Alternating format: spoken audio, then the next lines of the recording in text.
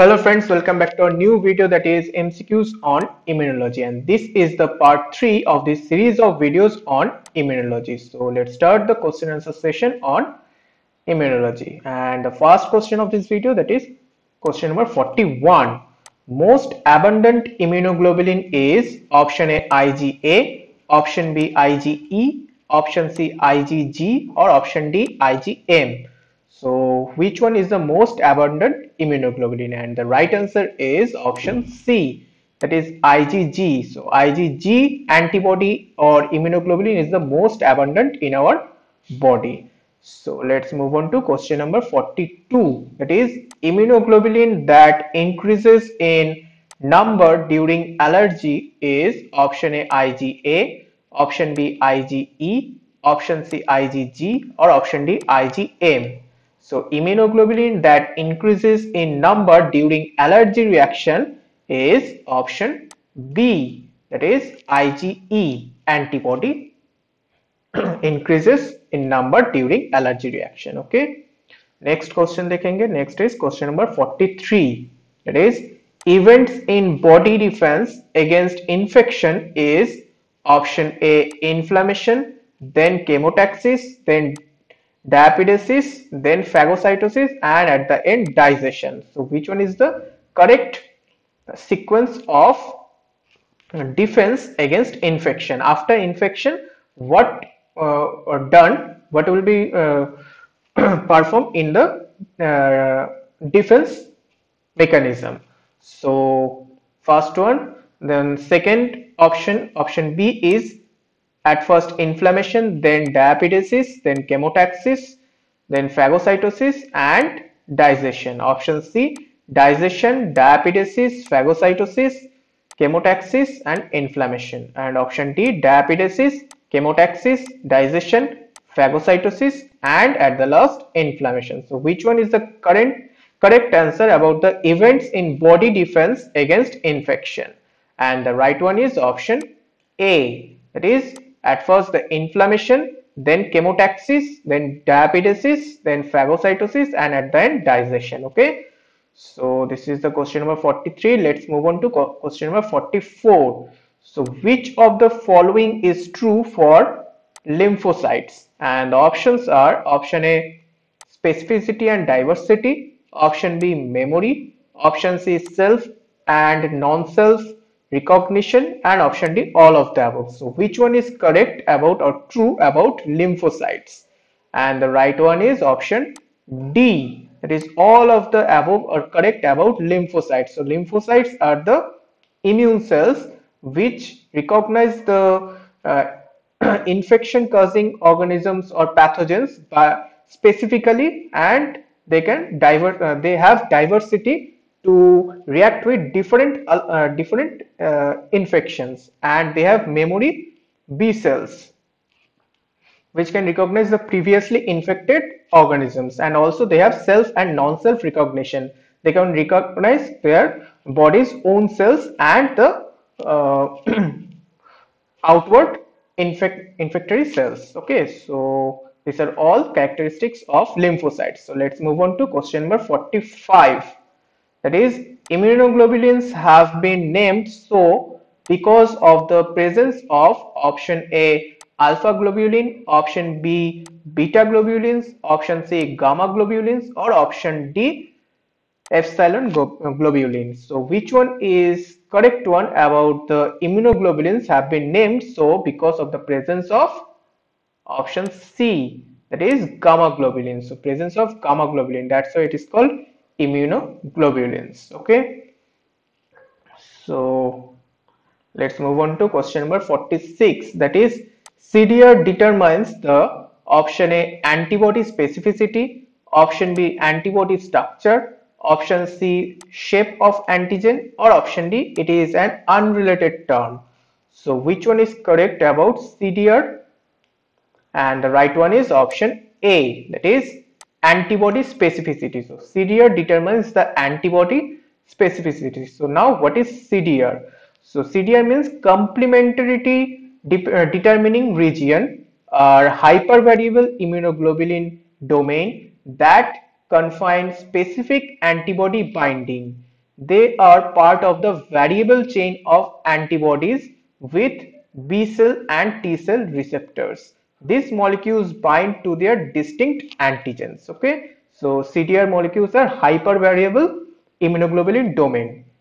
Okay, so next question देखेंगे. Next is the total number of amino acids found in H and L chain, that means heavy and light chain of antibody, is option A 200 for heavy chain and 400 amino acid for light chain, or option B 214 and 446, option C 191 and 214, and option D 250 and 500. So which one is the correct one about the total number of amino acids found in heavy chain and light chain of antibody? And the right one is option B, that is 214, 214 and 446 amino acid we will get in the total number of amino acids found in heavy chain and light chain. Okay, so in light chain that is 214 and in heavy chain that is 446, so it is opposite way. Okay, so next one is question number 48, that is the allotypic site in the L chain that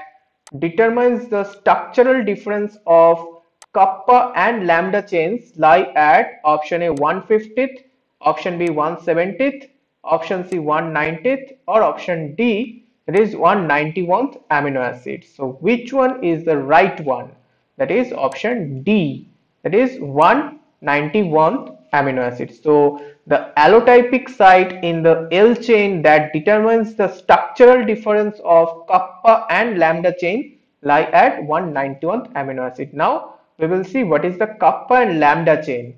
So kappa and lambda are two types of light chains present in antibody that are produced in humans. So two types of light chains are kappa and lambda. So here this one is the heavy chain and these are the light chains of antibodies. So these light chains can be two types, that is kappa chain, kappa light chain, or that can be lambda light chain. Okay, so this is the question, and let's move on to question number 49, that is kappa chain can be distinguished on the basis of option A leucine or valine in place of lysine or arginine at allotypic site, option B lysine or arginine in the place of leucine or valine, option C arginine in place of leucine, or option D lysine in place of valine. So which one is correct about kappa chain? The kappa chain can be distinguished on the basis of which one? That is option A. So kappa chain can be distinguished on the basis of leucine or valine in place of lysine or arginine at allotypic site. Okay, next is and also here this allotype means an allotype is a variation in immunoglobulins or antibodies that can be found in antibody classes. So the word allotype comes from the Greek word allo, means other or differing from the norm, and typhos meaning mark.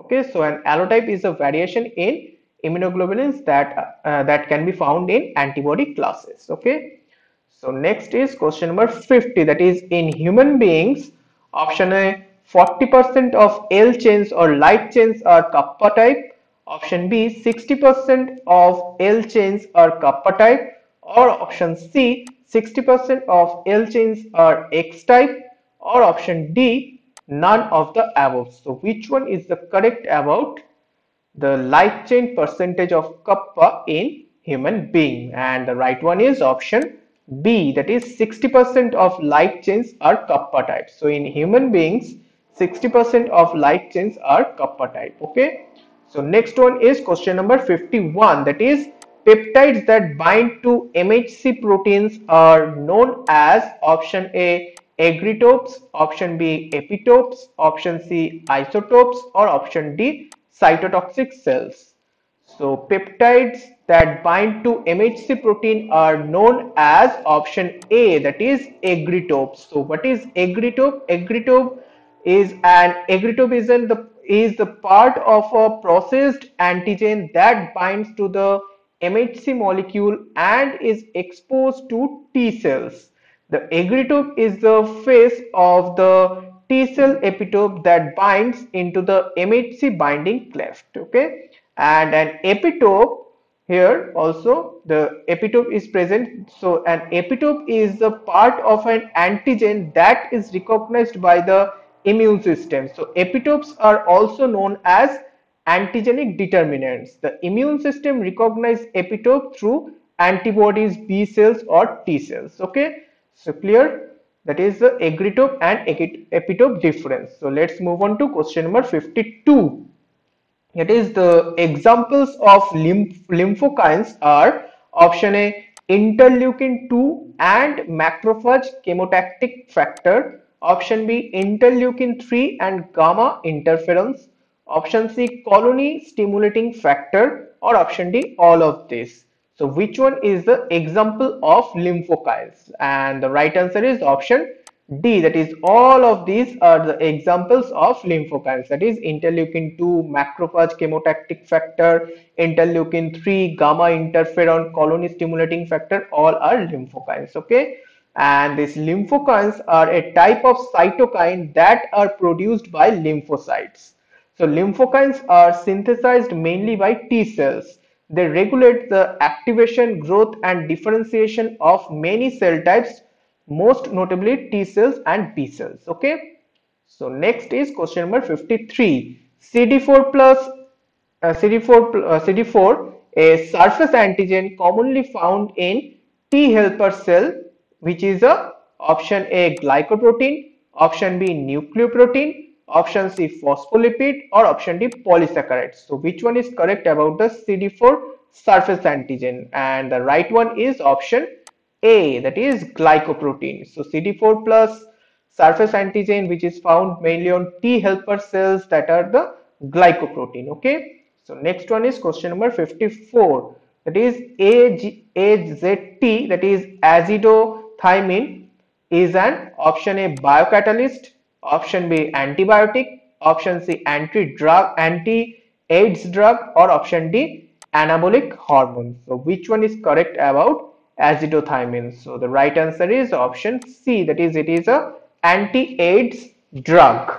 Okay, so next one is question number 55, that is which of the following are autoimmune diseases? And the options are option A Hashimoto disease, option B Gout-Pasteur syndrome, or option C Graves disease, or option D all of the above. So which one is autoimmune disease here? And the right one is option D, that is all of the above are examples of autoimmune disease. So the next one is question number 56, that is antibodies are produced against self RBC membrane protein in option A Addison's disease, option B autoimmune hemolytic anemia, option C leukemia, or option D myocardial infarction. So the right answer is option B, that is autoimmune hemolytic anemia. So antibodies are produced against self RBC membrane protein in autoimmune hemolytic anemia. Okay, so the next question is question number 57, that is antigens can be soluble or particulate, natural or artificial, and may or may not be thymus dependent. Choose the correct answer. So option A, that is statement is incorrect, option B it is partially true, option C it is impossible, or option D it is true. So which one is correct about this statement? So the right answer is option D, that is it is true. So antigens can be soluble or particulate, antigens can be natural or artificial, or they may or may not be thymus dependent. Okay, so let's move on to question number 58, that is IgG is 150 kilodalton and can be proteolytically cleaved into two subunits of 100 kilodalton and 50 kilodalton. So this was proved by option A Rodney Porter and Gerald Edelman, or option B Robin Valentine, or option C, Bruce Albert, or option D, Hoffman. So which one is correct? The correct one is option A, that is Rodney Porter and Gerald Edelman. So IgG is 150 kilodalton and can be proteolytically cleaved into two subunits, that is 100 kilodalton and 50 kilodalton, that is the heavy chain and light chain, and this was proved by Rodney Porter and Gerald Edelman. Okay, so the next question is question number 59, and that is HIV cause a complete breakdown of immune system by option A, binding to T cells and destroying them, option B, binding to B cells and destroying them, option C, binding to T4 lymphocyte through CD4 plus antigen and destroying them, or option D, that is destroying B cells and T cells to immune system, cells of the immune system. So which one is correct? And the right answer is option C, that is binding to T4 lymphocyte through CD4 plus antigen and destroying them. So HIV causes a complete breakdown of immune system by binding to T4 lymphocyte through CD4 plus antigen and destroying them. So the last question of this video, that is question number 60, that is night sweats, sudden weight loss and susceptibility to common disease are the primary symptoms of option A, AIDS, option B, hepatitis, option C, dengue, or option D, cancer. So which one is the symptoms of which one is the night sweat, sudden weight loss and susceptibility to common diseases are the primary symptoms of option A, that is AIDS. These are the symptoms of AIDS. Okay, these are all 20 questions of this part 3 video on immunology. So thank you for watching this video.